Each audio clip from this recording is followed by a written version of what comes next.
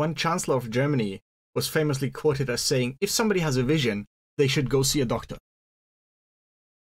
Well, I see his point, but I think as we are building products, visions are in fact something really important. What's the idea of a vision? A vision should be a compact, succinct description of what you're trying to do, who you're doing it for, what value they will derive from. And it's so surprising to me to see how many people are actually not able to articulate their teams, their companies, their product's vision.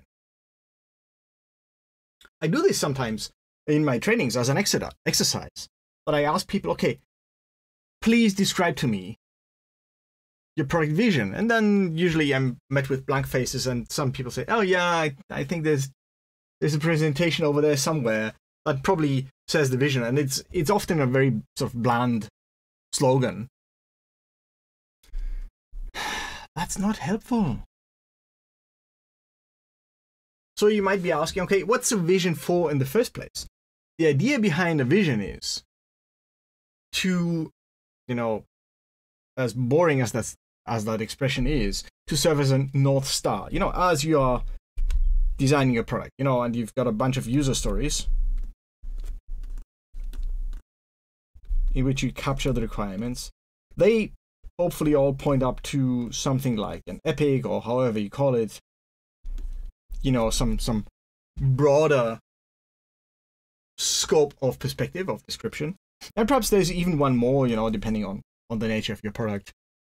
But all of them, all of the different epics and user stories, etc., etc., etc., they should all point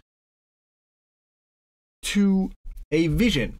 They should all be able to explain, well, I exist because I bring our customers, because I bring our product closer to this guiding idea. And they are so important that I like to actually write down the vision as we do, I don't know, sprint planning, or as we do a retrospective, just to remind ourselves what it is that we're trying to do. And you don't need to make a big deal out of this. You don't need to like recite it in front of everybody, but you know, just have it there in the corner. And if you're in doubt about, well, what am I doing here? Maybe you can just sort of look over and say, oh, that's why. This is the goal. Am I confident that we're moving in the direction of this goal? Because if not, then I should probably stop this conversation and, you know, and say, well, are we going in the right direction here? And if you're wondering, what should a good vision look like? The one that I like to use as an example is the famous moon landing speech by President Kennedy, where he said, before the decade is out, we're going to send a man on the moon and we're going to bring him safely back to Earth.